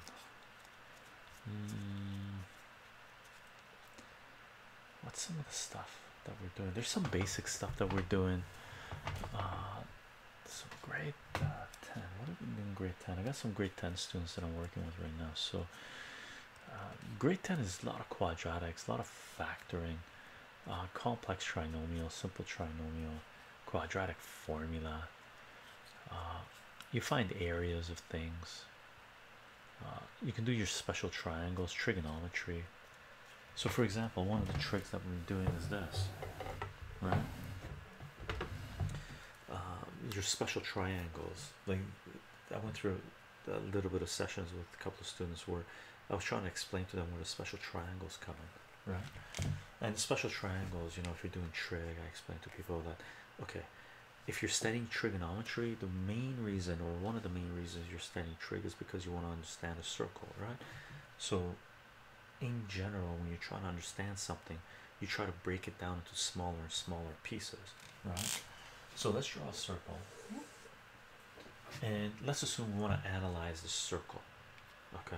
And the reason we want to analyze circles because they represent the perfect cyclic function. We've talked about this. There's a whole trigonometry playlist that we have and random trig videos that we have, right?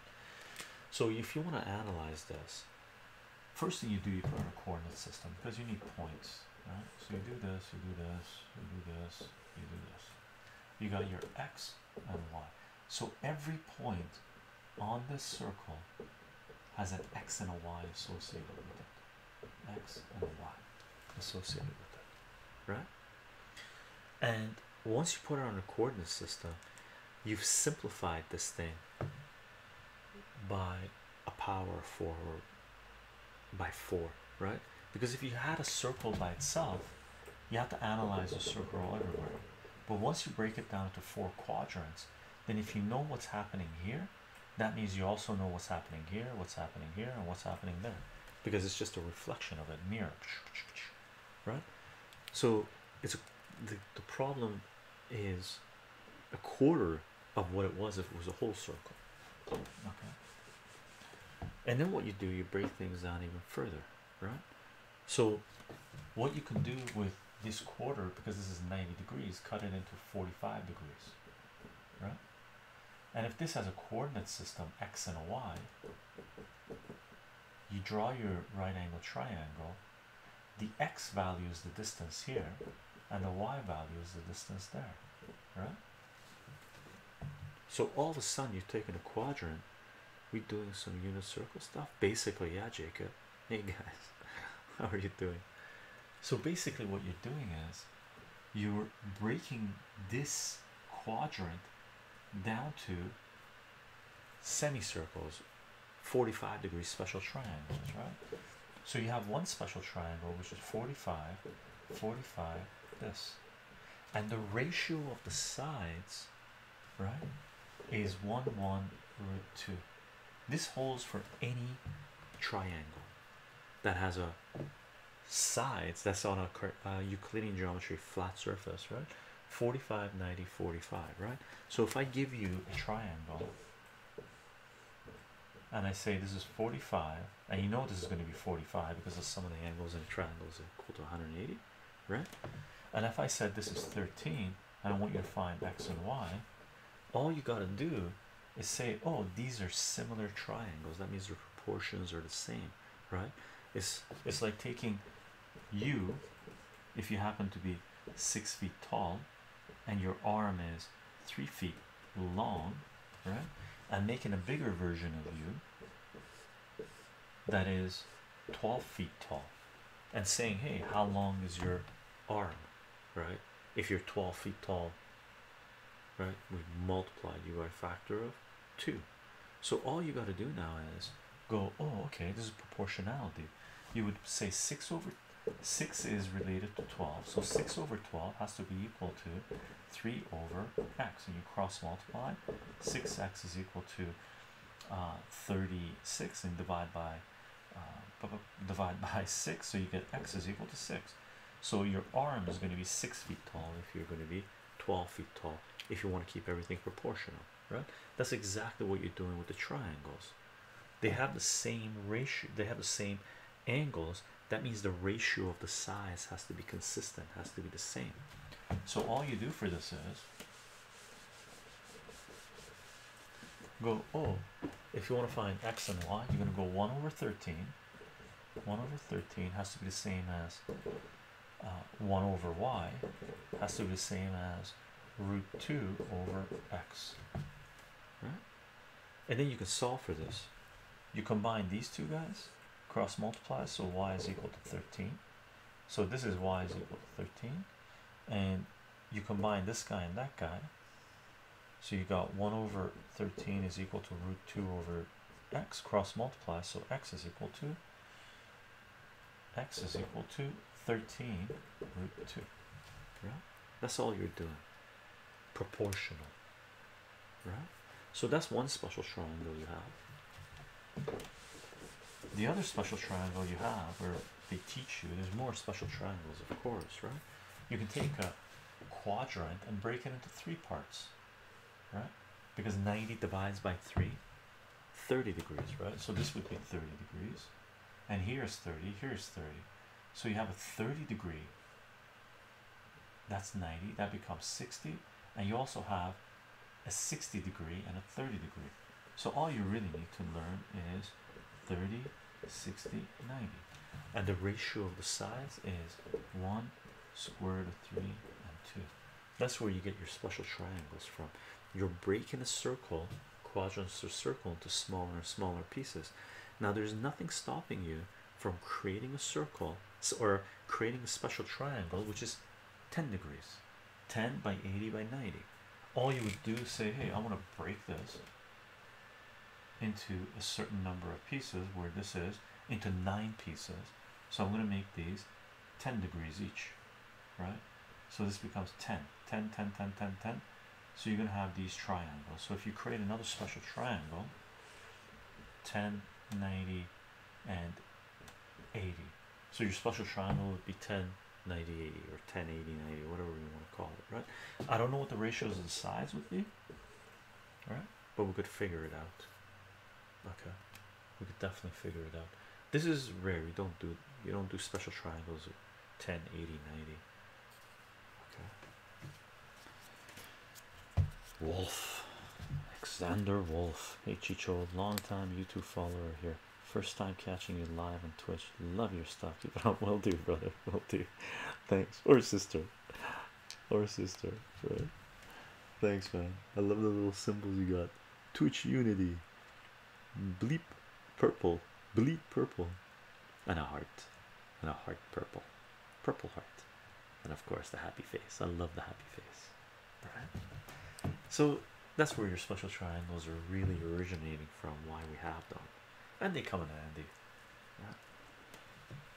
And you can take this. We've taken this far in trigonometry. A lot more to come. Thank you for being here, by the way, on this stream. Fun to do. By the way, I'll let you guys know. I'm not sure what the deal is, but I had Twitch contact me, right? Let's see how many people are here. Okay, I'll let you guys know.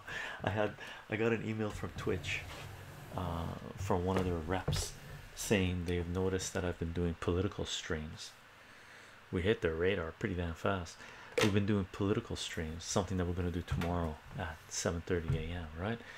We've been doing political streams, and they mentioned that Twitch is trying to expand their library or the services they provide beyond gaming. So they wanted to talk to some people who've been doing different types of streams, one of them being political. So they wanted to talk to me. So I said, sure, I'll talk to you guys. So I think next week I'm going to be either Skyping or Hangout, Google Hangouts, or I don't know if Twitch has, or Discord might have a, I think Discord does have a video thing. I haven't done it yet on Discord. Hell yes, political streams. Yeah, tomorrow morning, 10 a.m. at 7:30 a.m. right? But so Twitch was interested in the political streams that we've been doing. Glad you agreed. Yeah, for sure. I'll talk to them. I think maybe they're legit. They do want to expand their their library, what they're promoting, because that's the direction it's going. It's not just going to be gaming, it's going to be live everything. What I'm doing right now with the math live streams in coming years is going to become more and more prevalent, hopefully on more platforms where there'll be a lot of people providing a lot of help for mathematics to many people who need the help, right? Because it's pretty important for us to teach people mathematics. It's already lots of different stuff. Yeah, for sure, Dante. So I think they're interested in that. And I mentioned this, sent their email to a friend of mine, and my friend is is a little cynical, I guess. Not cynical is not the right word. Very funny and more cautious. And they said, "Oh, Chicho, they just want to find out if you're radicalizing people on Twitch and stuff." And I'm like, I just started laughing. Hopefully, they're not concerned about the politics, the content that we've been doing. I hope not. It would suck if we get kicked off of Twitch, but it is what it is, right? Absolutely. We've been branching out to try to support other categories. Video games are great, but we want to include all interesting topics. 100% agreed. 100% agreed. That's what we need. We need the dialogue, the discourse to be opened up for people to participate and create content. There's going to be live streams of stuff coming up that we didn't even imagine people would be live streaming that stuff, right? Right now, there's, I've been trying to convince a friend of mine, and he is in the process of trying to get his stuff together and do it. But I've been trying to convince a friend of mine to come on Twitch. Diversity is the key, 100%. Trying to convince a friend of mine to come on Twitch and start doing teaching Tai Chi, right? I learned a little bit of Tai Chi from him to do Tai Chi meditation and teach the Tai Chi techniques and Bagua and Qigong and stuff like this. And I've told him I'll help him out. And once he's ready, we'll probably start off by streaming some of that stuff on our channel here and set something up for him as well, and try to get people subbing to him and start doing things, right? But for sure, it'd be amazing to have, I'm pretty sure there is already live yogas and live everything, but we need more of that, and definitely we need more mathematics, much more mathematics and sciences and stuff, right? So I'll let you guys know how it goes, the conversation goes with Twitch, if it ends up happening. Most likely next week. I'm going to be talking with them. I told them that I'm really busy right now with students, so my window of opportunity is very limited. Hello, Barbarian. Yeah, there definitely is on site already. Need more, much more. Gaming is amazing, but I think it needs to expand beyond that. Really, there's many things in life to appreciate, not just gaming.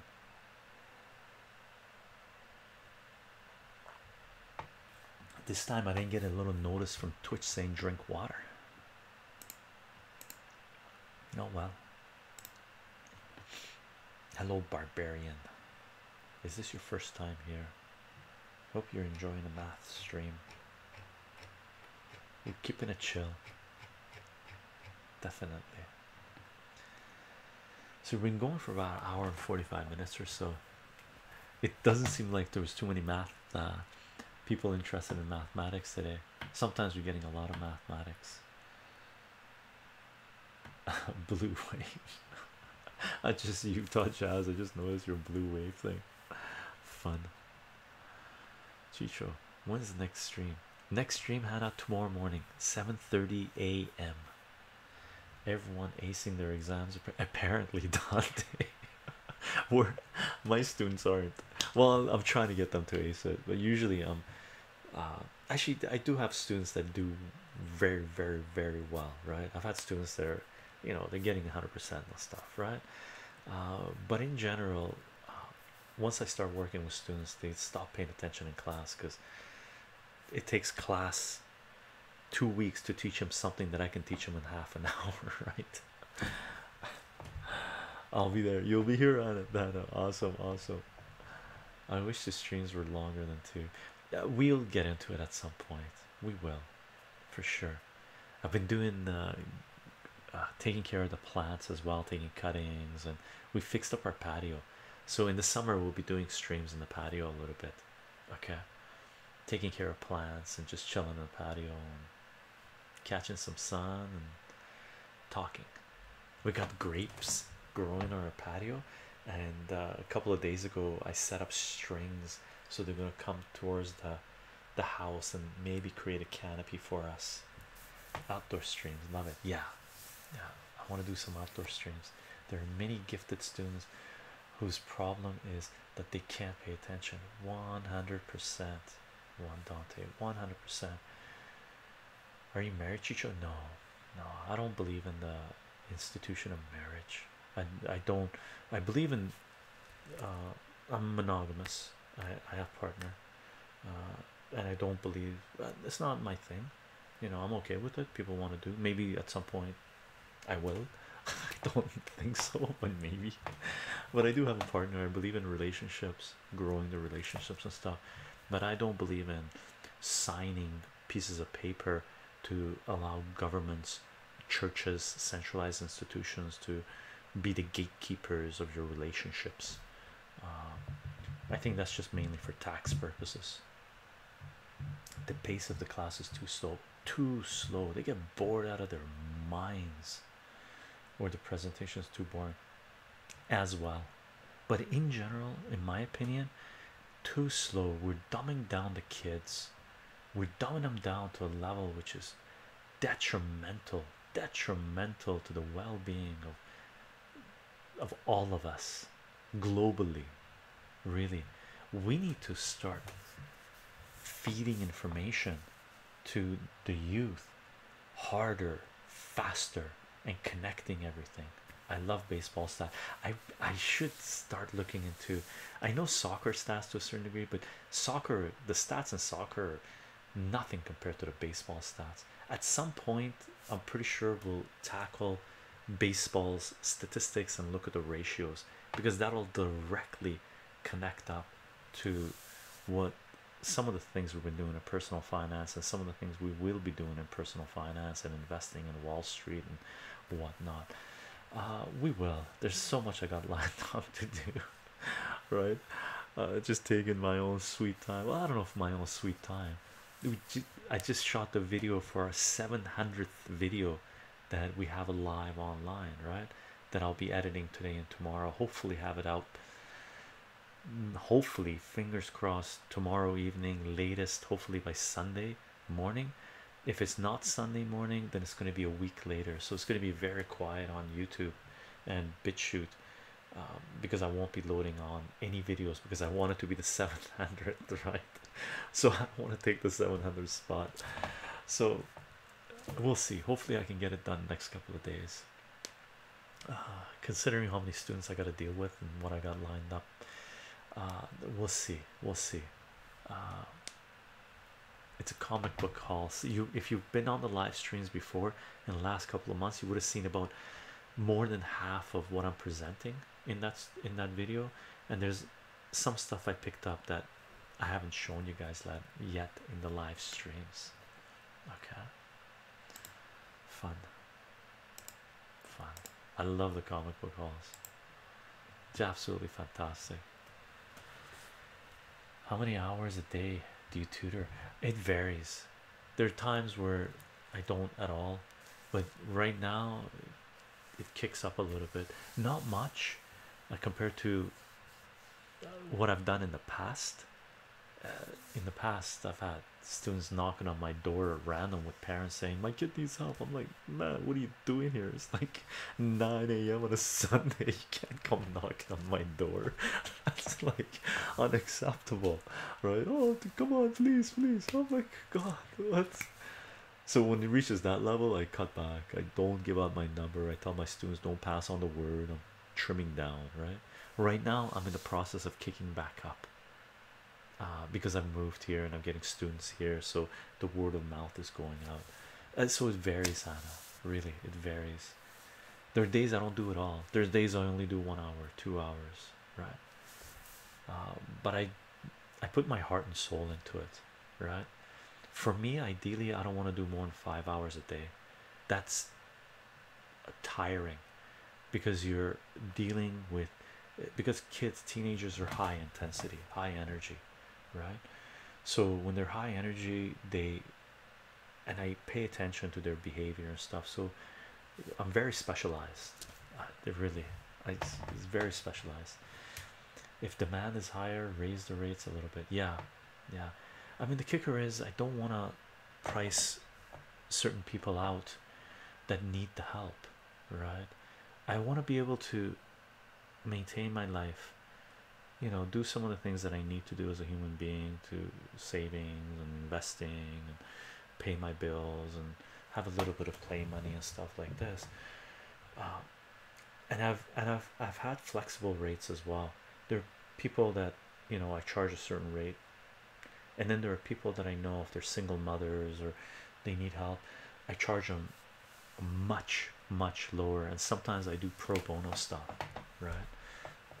Just because they need it. It's good for our society if people learn mathematics, right?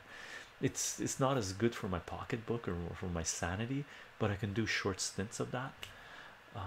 But I do have to kick things up a little bit. I don't like being, like Blueberry said, on the broke level, right?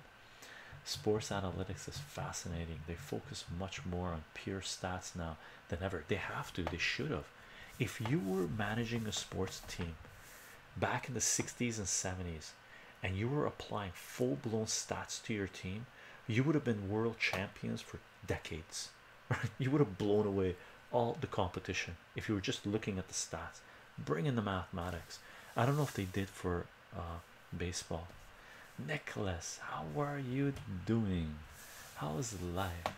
Are you still in Europe, man? I think you should be back by now, no? Or did you extend for another month? I hope so, man. I hope you extended for 2 more months. Enjoy your stay.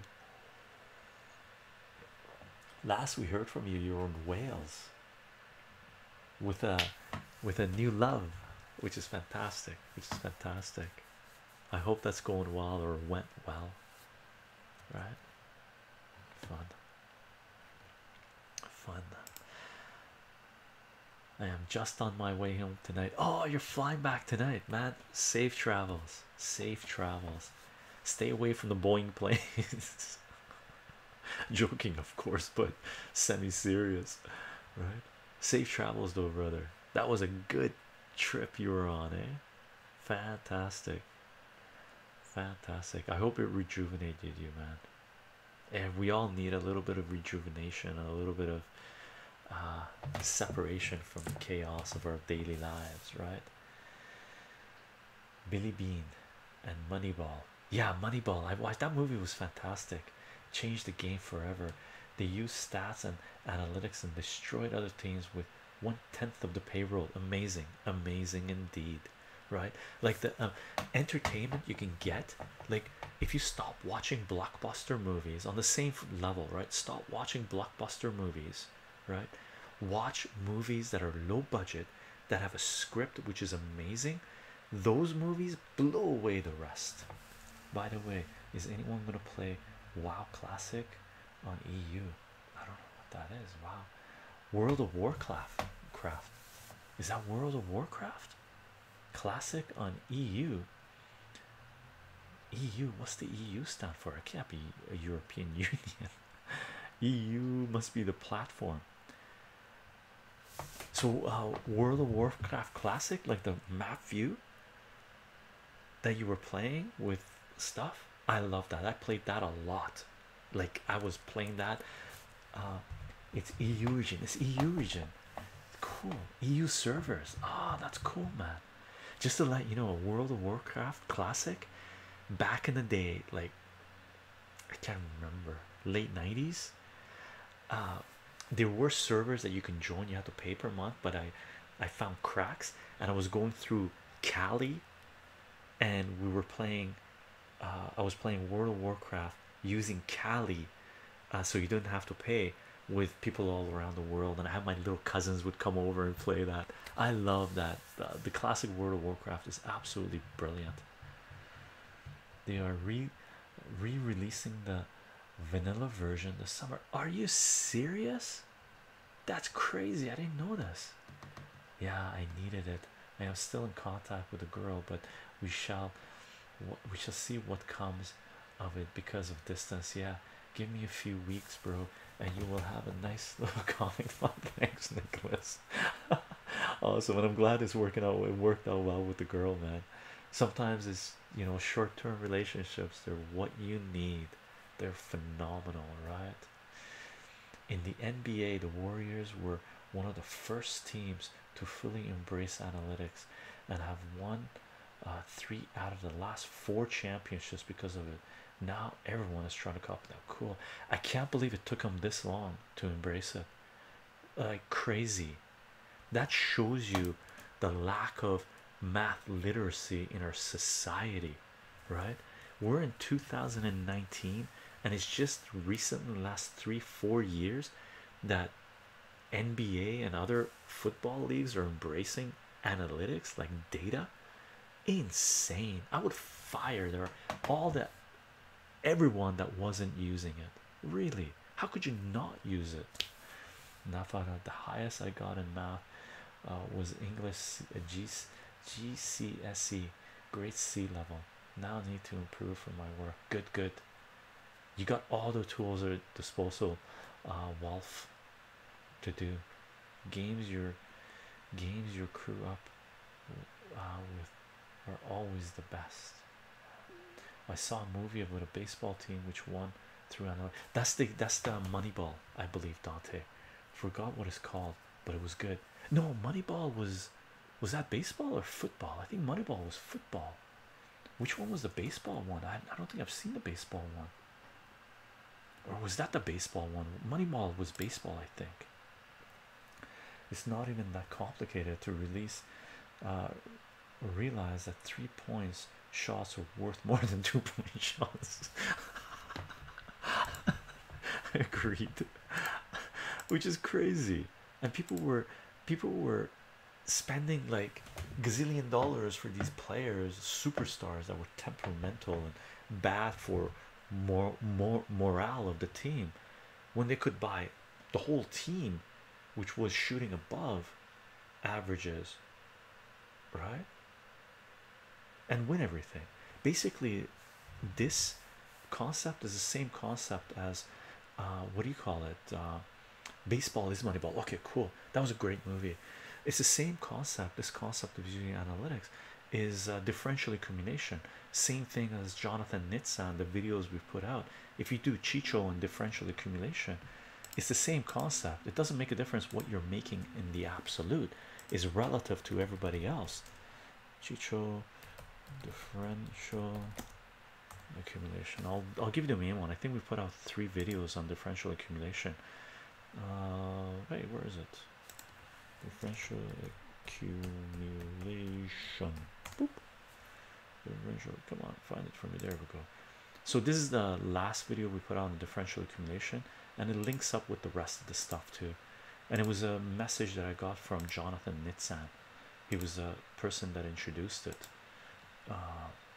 Differential accumulation. It's the same concept as that, right? I hope I linked this right one. Did I copy the right one? Yeah. If you look at that, it's a half-an-hour video that talks about some of the other 2 of the other videos we put out and some of the concepts of it, right? And personal finance talks about it. And I can't believe it's taken this long for a sports team to include that stuff in their game. Really, it's crazy. Fun stuff, gang. So tomorrow at 7:30 a.m. we're gonna do current events. Okay, politics, economics, news, whatever you guys want to talk about.